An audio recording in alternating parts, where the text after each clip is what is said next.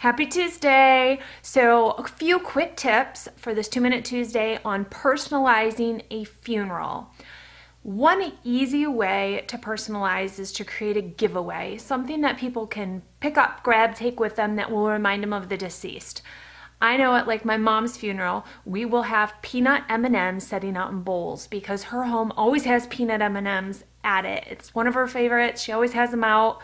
She does like the ones with just chocolate a lot, but she has the others, I think sometimes just for me, but she loves peanut M&Ms, so we'll have those at her funeral.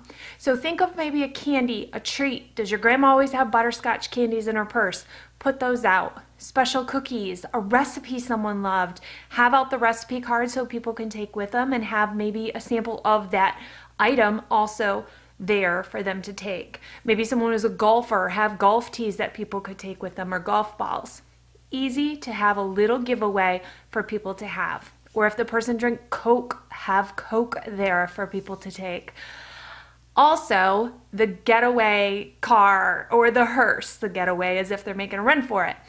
The car or vehicle that the person takes. If they were a school bus driver, have a school bus that you use. Have a fishing boat being pulled behind a truck. Have the fire truck or have a semi-trucks or motorcycles. Involve something that was the person's hobby or love or passion.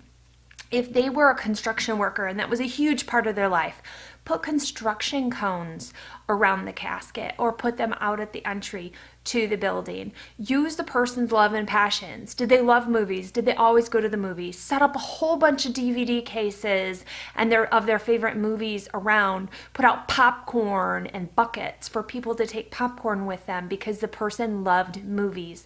Tap into the person's love and interests. Take a small piece of it and have that there as well. Don't overwhelm the whole event with one love or passion though. Make sure you tap into multiple or make it a small part of the event. Just because they're a veteran doesn't mean the whole funeral and the whole few days should be focused on that one thing. Spread out, look at other areas of their life, other things that they love to do, tap into it and let people connect with them on that level. Few tips for you. Bye guys.